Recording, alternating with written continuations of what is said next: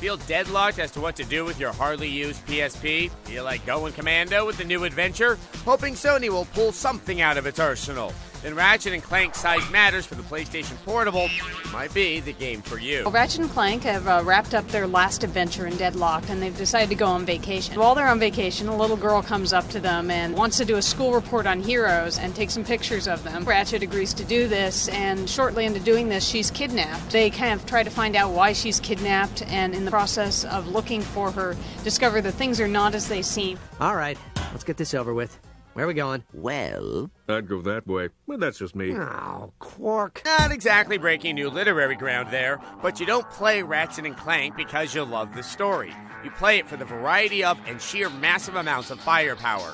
And once again, you are presented with some new and rather unique weapons. The acid bomb is a bomb that Ratchet throws out towards his enemies. It detonates over them, hurting them with the explosion, and then it leaves an acid pool behind that damages anyone who runs through it. The bee mine is similar in some ways to the mini turrets from the last game. You throw out a hive of bees, essentially, that are circling around, and anything that comes near it, the bees zoom in on them and target them. The laser tracer, I think, is one of our more impressive weapons when you see him burning his name into walls.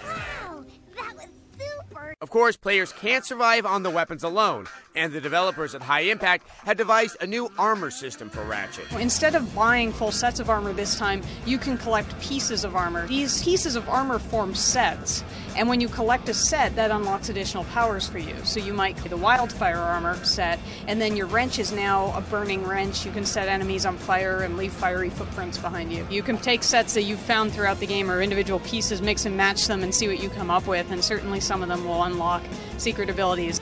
Beyond the single-player experience, Size Matters promises robust multiplayer modes, including Capture the Flag, Deathmatch, Team Deathmatch, and a brand new objective-based mode called Iron Lombax. Each level has its own unique Iron Lombax. On one level, you could be running around with a homing beacon strapped to your back and 50 hover mines chasing you across the level as you run them into the enemy base and try to destroy it. On another, it could involve running around with the suck cannon, sucking up Martian cows and firing them into a hamburger converter. Clank! What a coincidence! What are you doing here?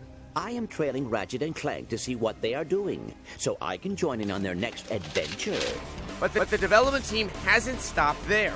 They've also included another multiplayer feature called Nemesis Mode. If a certain individual has killed you or defeated you more than anybody else on the server, it will keep track of that person.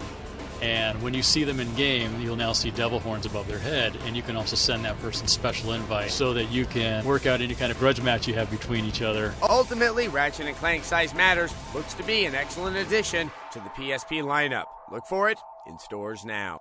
Catch an all-new X-Play, weeknights at 8, only on G4.